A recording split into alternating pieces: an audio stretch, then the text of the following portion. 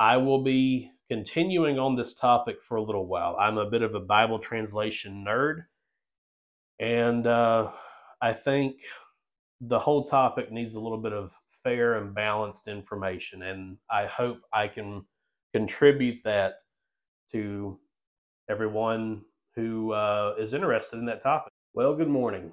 I hope that you are doing well today, here, I believe, January 10th of 2024. I have been wanting to do this video for quite a long time, and quite honestly, I just haven't felt prepared enough to do it. I have not felt adequate quite yet to do it. If you've been watching this channel for a while, you know that one of the first videos that I did when I started this channel in August of 2022 was a Bible translation that we recommend here at Blue Collar Bible Man. Well, some time has gone by. If you know, about a year ago, I got into the King James only movement just a little bit.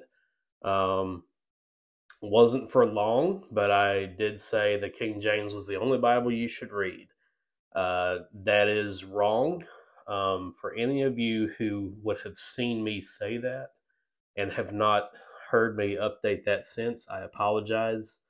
There are a lot of vast issues with the King James only movement, and I am not King James only. And so I was for a little bit, but once I looked at more information, discovered that things were not quite as accurate as a lot of the information is out there. So that's then, once I realized that that was wrong, I was like, okay, well, back to square one, best Bible. Because I will be real with you, King James onlyists are not completely wrong. They're wrong in the textual basis for new Bibles about how that they're less adequate. They come from heretical sources. Sure, there's been less than adequate or desirable people involved in the translation process along the way, as well as finding the right manuscripts. But that is with anything. I guarantee you, throughout the Bible, there were people that translated pieces of scrolls, and they were not real righteous scribes. Let's just be real here. I mean, you have to remember that there was a Judas in the 12 disciples. And so just because there is a bad person involved in Bible translation at some point, that does not make, everything following that bad, so to speak. So yeah, King James onlyists are wrong when it comes to heretical origins of the manuscripts that are behind these Bibles here. However, they are not wrong on everything. I actually have come to believe that they are extremely, not perfectly, but pretty much on point with, of using one Bible, number one. Number two, having a Bible that's extremely memorable. We're going to mention that as well. So they're not wrong on every single thing. Is there a plot to corrupt Bible translations? Well, spiritually, yes. You can't have an adequate knowledge. I mean, even just a basic knowledge of Bible, just reading different passages, and you can see that Satan has always tried to get in there and mess up God's plan. I mean, everyone, you can't be a Bible-believing Christian and not say that. So everyone knows that. We got that established, right? Is there a literal, physical plan to mess up the Bible? I don't know. I don't think to end all Bibles. No, I actually don't think that. Because one of the organizations on the earth that at one time burned many, many Bibles, the Roman Catholic Church. Now they've got quite a few translations of their own, not as many as Protestant evangelical translations, but they do have a few translations.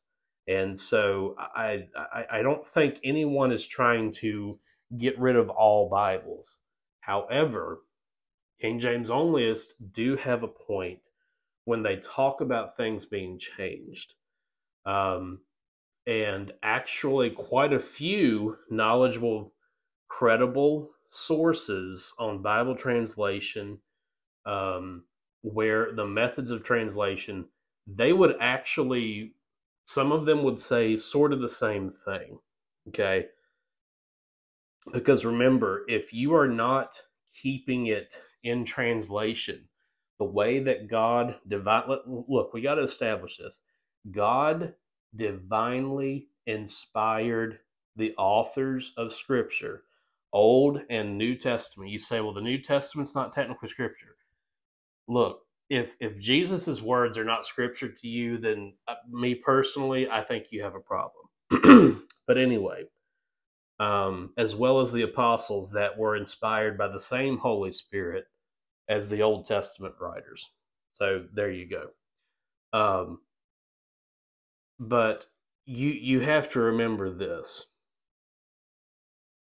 The Bible was inspired by the Holy Spirit as it was written. It is infallible. It is inerrant. So when a Bible is translated from the Hebrew, the Greek, and a little bit of Aramaic, if I'm not mistaken, if I'm wrong on that, please correct me. When it is translated from those original languages, the Holy Spirit inspired it to be written in a certain form. There are many different things that come into play there. There's repetitive pieces throughout. Anyone who has if you're new to Bible translation, then maybe that's a little bit new to you. But it is. There's a reason why the King James is sort of translated in that way. There's different repetitive, rhythmic ways. The original text in the original languages is like that. So a Bible should, if you want to be technical about it, if you're going to put it in other languages the way that it was given in those original languages, then doesn't it make sense to have it follow a similar format? Now, so if you know anything about Bible translation, the literal approach technically would be the way for that, or the word-for-word approach. I think that Bill Mounce has a point when he says that there's technically no literal translation. Mark Strauss also has a point. I want to be extremely fair in this video. I want this video to be the most fair, well-balanced, thought-out video on these topics. I want to say right out, if you want a short video, this is not going to be a short video. I probably will divide this up into segments, possibly. But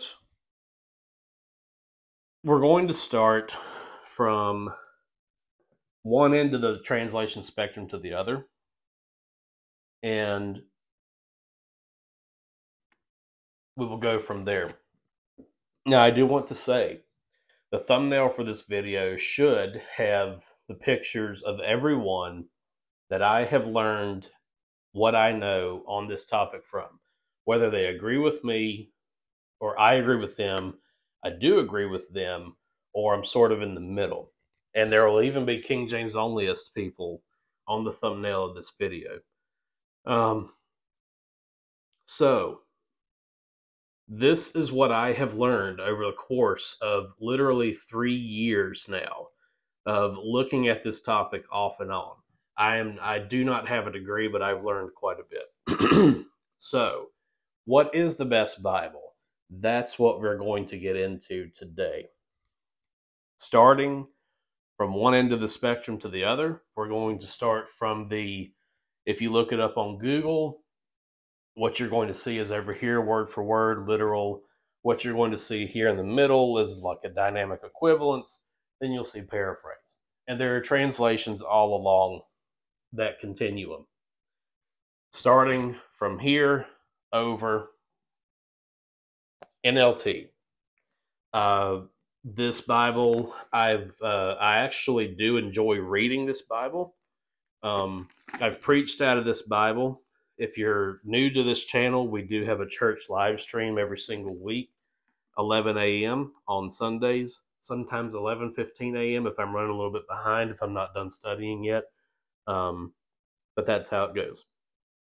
So NLT, that's going to be on the far end of the spectrum. Some people say that this is a dynamic equivalence translation. I have heard 4 different descriptions of the NLT within an hour, between listening to different professionals, experts, ministers, scholars, whatever, describing the NLT. Okay. A lot of people want to say this is a dynamic equivalent. I think it's literally a blend of dynamic equivalent translation and paraphrase. I think that is a very fair way to describe the NLT. You say, well, why would it be a paraphrase? Because isn't a paraphrase not really a translation? Yeah, exactly. This is not word for word. This is on a 5th or 6th grade reading level. The NLT. It is very easy to read. It's very helpful for children. However, I've heard people say that, and I've heard ministers say that on different podcasts and everything else. There are some places, it depends on how young your children are and what you want them to know about certain things of life. When the scripture is describing Israel's sin, like in Ezekiel or some of the prophets, when it talks about in Genesis, different sexual terms, if you will, that uses the term slept with, that Adam slept with his wife or whatever. And if you have very young children, I don't know. I guess people see things differently now. When I was growing up, you didn't use that term, especially with young children. That was kind of taboo. I had a very traditional upbringing. But the NLT uses that wording. I'm not very crazy about that. I don't think that terms like that, especially that are in the Bible, there's a reason why the King James said Adam knew his wife. Does it have to say that we knew? Because we all know that knew does not mean what the King James translators meant there. But I do think a translation should try to keep that, that understanding, so to speak, of what's going on there. NIV. This is another translation I have found very helpful. In some ways, this is still my favorite.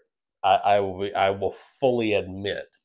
In some ways, when I started out 3 years ago, when I would say I'm 3 years old in the Lord. That I have a very long story with God, the Bible, and church. But 3 years ago, I'm 35 now, and 3 years ago is when I would say that I was really, really fully born again in the Spirit of God. And the NIV translation of the 4 Gospels had a large part in that. I read the 4 Gospels in the NIV. I read a portion of them in the NRSV, King James a little bit. And then I went and looked at the ESV, which was a very good rendering of the 4 Gospels. So, NIV, very good translation. If you look if you Google a Bible translation chart, NIV should be in the very middle. of the chart, this is dynamic equivalence. Dynamic equivalence is a thought for thought, where, say, King James or NASB, ESV, New King James are going to be word for word. Thought for thought means that translators will take a sentence, a verse, maybe a couple verses that are in context, and they go for the thought of the meaning of the text. Now, not completely. There are places I'm trying to have this as fair as possible. Okay, there are places where the NIV is almost the same word for word as the ESV. Okay, um, the NIV still does go word for word in places. They try to keep the approach of a lot of Bible translators. I think Eugene Nida this could have came from him. But they try to keep the approach of as literal as possible, as free as necessary, so that they maintain an understandable translation throughout. I know the NIV can be very controversial. There are some valid reasons why it's not my number one pick. Hint, hint. I'll go ahead and say that now. But it does hold a special place with me, and I think it can still be useful, and we will talk about that. CSB. This would be next up because there is some dynamic equivalency in it. This is not necessarily a Southern Baptist translation. Lifeway, Holman, they did put out, or they did back the translation process for the CSB, Christian Standard Bible. They did put out the translation. It is a very excellent translation. If I did a 5-minute reading test with this and about 4 or 5 other translations one day, believe it or not, I did not read this the quickest, but I didn't go super fast. I tried to read it at a good pace and what was most understandable to me. And this was not as understandable as I thought it would be. This is a optimal equivalence, they call it. They go dynamic when they have to. They try to go word for word more than the NIV. Scientifically, if you look at translation process, they claim that they struck the perfect balance between word for word and dynamic equivalence. I think that this is a Sunday school version, so to speak, of the NASB. I've read them both extensively, studied with both of them extensively. I've preached a sermon out of the CSB, and it sort of feels like where the NASB 95 is at a 12th grade reading level, it kind of feels like this is like a it is at a 7th grade reading level, but it just kind of feels like it's a Sunday school version of the NASB. Some of the sentence structure is very similar. It is going to be in more contemporary language than the ESV, but it is a good translation. It's not my favorite translation. If I had a top 5, I would have to say this is probably 3 or 4. For the simple fact that I think in trying to blend word for word with thought for thought, I don't know. I just kind of think that they didn't. It's one of those things where if you try to please everyone, you please no one. So that's just sort of my thoughts about the CSB. Like I say, I think it's a great translation. Does have some use. I don't think it's the best translation. Like I say, I do not have a college degree, don't have a seminary degree, but from a ground up perspective, I have learned a lot about the Bible translation subject over the years. Next on the translation chart is the New King James. I think that this translation is underrated by many today, and I think it is overrated by some today. Yeah, what do you mean by that? Well, I'll tell you. I think that this is actually a very nice Bible. It's from the McLaren series, I think, from Thomas Nelson's website, New King James. It's very nice. Thomas Nelson puts out some very nice Bibles. This is not genuine leather. It's true. It's they're synthetic leather, but New King James. It's not a very, people would say it's an update to the King James. King James onlyists do have a lot of correct points about that. I wouldn't say it's an update to the King James, because the Old Testament is not the same text as the King James. It is the modern critical text. The New Testament, people say, well, it's a TR translation. King James onlyists actually have a very good point about this as well. They tend to say that it's not a Textus Receptus translation, because they say that every page of the New Testament has footnotes that come from the modern critical text. And so they say that technically, if you're going to mix them together, it's not a Textus Receptus translation in the New Testament. And I think that's a great point. I think they actually have a score on that. It still maintains a lot of the beauty of the King James. I kind of disagree with Dan Wallace on that. However, I'm not as educated as Dan Wallace by a long shot. I'm sort of right there, and he's way up there with education. His Net Bible is not on my list, but for study purposes, yeah, I think it's phenomenal. But I think that it does maintain a lot of the literary quality of the King James as far as the beauty of the translation and the sentence structure. It does keep a lot of the sentence structure of the King James translation. And so if you are coming from King James only background, I do think this is a good choice. Is it better than the King James? I actually think so. And I'll tell you why. One example, when I was growing up, the church I was growing up in, Matthew 24, there was a verse that said, where Jesus is talking about the end times, and he says that wheresoever the carcass is, there will the eagles be gathered.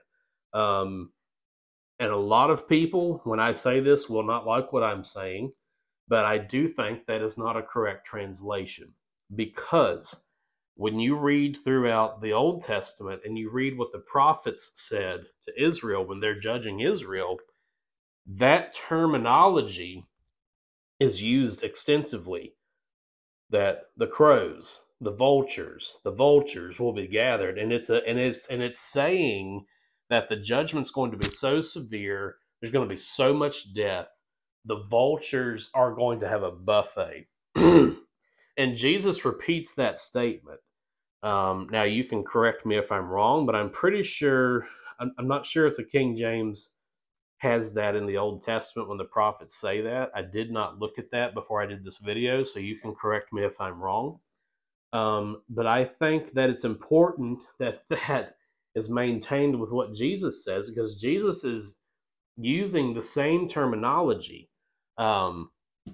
Again, that repetitive sense of the scriptures, and Jesus is using that. And so if you translate that differently in the New Testament than what it says in the Old, I don't think that that's a good idea, because remember, Jesus is building off of all of that. So, New King James, in that verse, Matthew 24, it does say, wherever the carcass is, there will the vultures be gathered.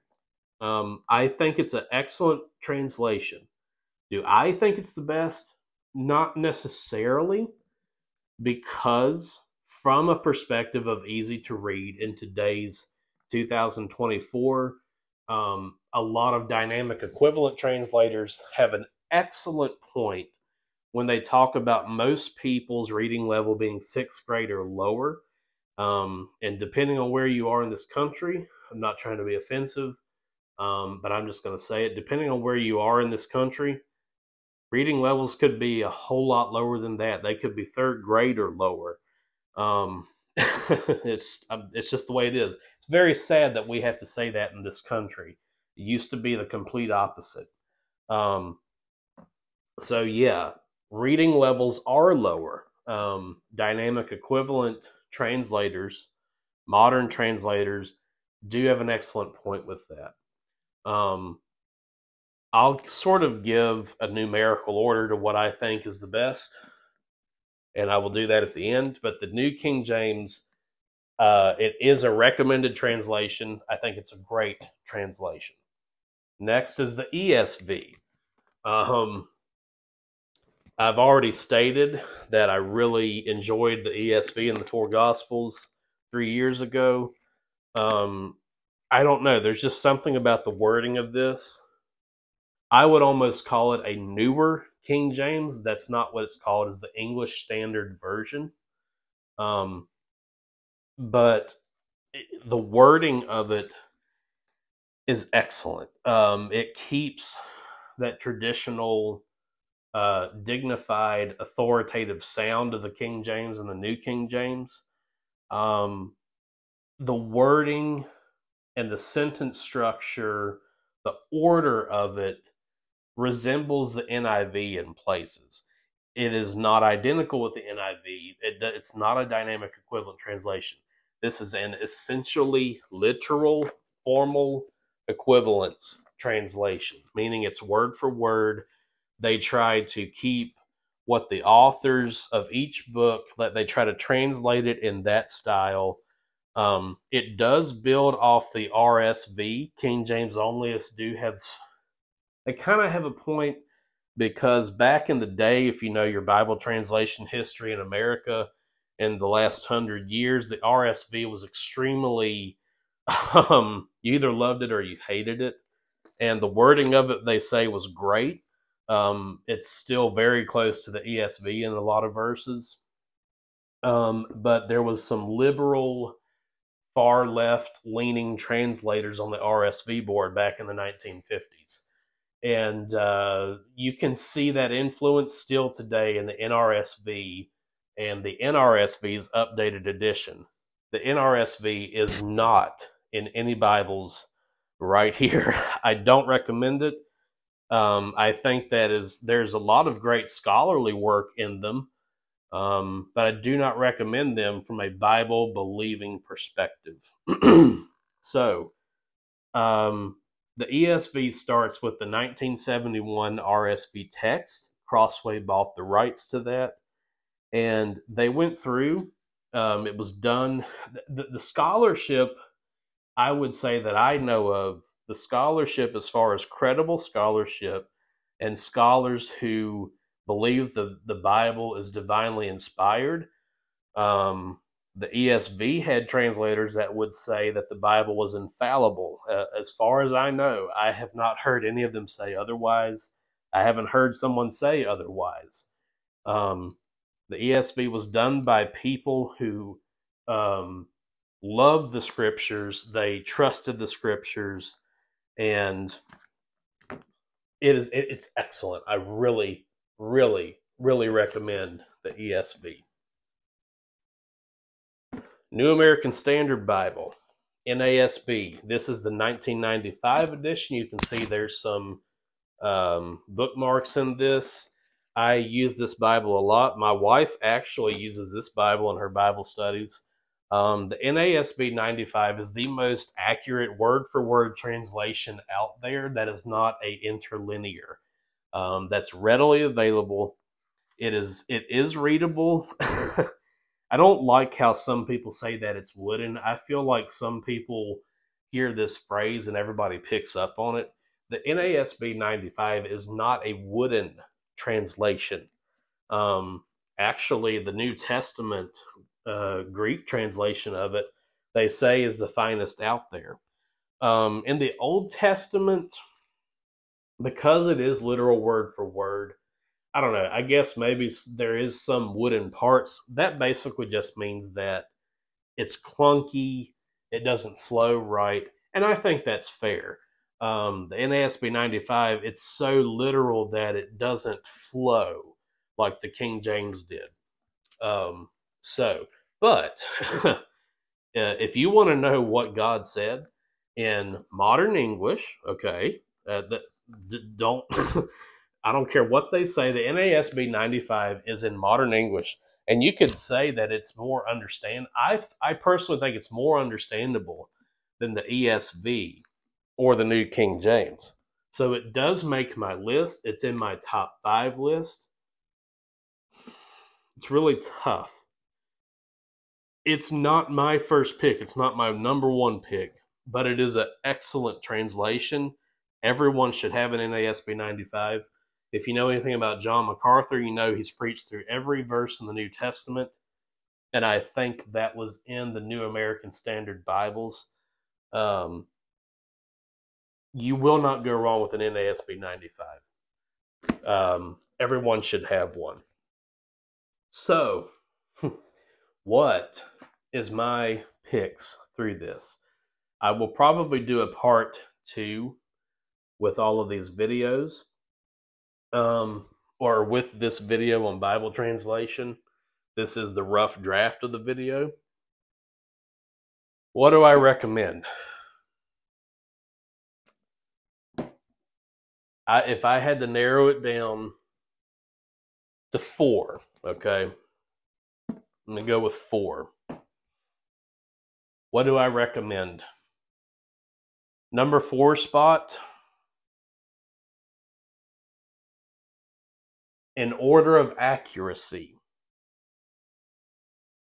I'm gonna try to be as fair as I possibly can. My number 4 spot is the NIV. Okay, NIV is a great translation. There are places where it is still very accurate, and it does follow some of the word-for-word structure. Like I said, there are a lot of different issues with it. I think I'm going to do a video of every translation, and I'm going to give my pros and cons on them. But the NIV is number 4. Number 3 is the NASB 1995. It is excellent. I don't know. It could almost be my number 2 recommendation. You won't go wrong with it. It is extremely trustworthy. Outside of the Legacy Standard Bible, this is John MacArthur's number 1 recommendation. This is his number 1 translation. Wonderful translation. Wonderful translation. My number 2 spot, New King James. Like I say, it has the structure and wording of the King James. It has that literary beauty. I think it is very memorizable. And it is just a great translation. Like I say, I'm going to do a separate videos on all of these translations. But my number 2 recommendation is the New King James. There are lots of study resources that goes along with this, as well as the NIV. That's one plus the NIV gets, is study resources. So my number 1 recommendation for Bibles. ESV. The ESV Bible is my number 1 translation. If I had to pick one translation to do it for the rest of my life, I would have no issues picking the ESV. I think there's a reason why a lot of King James onlyists, when they are not King James only anymore, they go to a New King James or they go to an ESV translation. I don't think I don't think there's any mystery with that. And the reasons are because it is in that line, that lineage of English Bible translation. This will have to require a separate video. I want to go ahead and give you a recommendation. This is what it finally put the pendulum on the ESV for me. I want to recommend to you Leland Ryken's book, Understanding English Bible Translation, The Case for an Essentially Literal Approach. Now, he could come across as controversial. I think he brought a very fair and balanced opinion. If you're King James onlyist, I would actually say that he's more your friend and ally than what you realize. He makes no bones about it. The ESV is his number one pick, his go-to, but he is on the literal word-for-word side.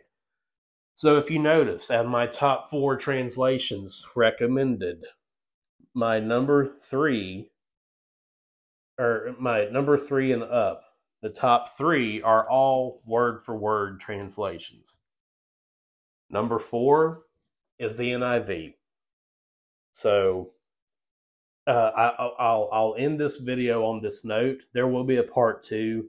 There's just no way you can cover this whole entire topic in 30 minutes or less. There's just no way.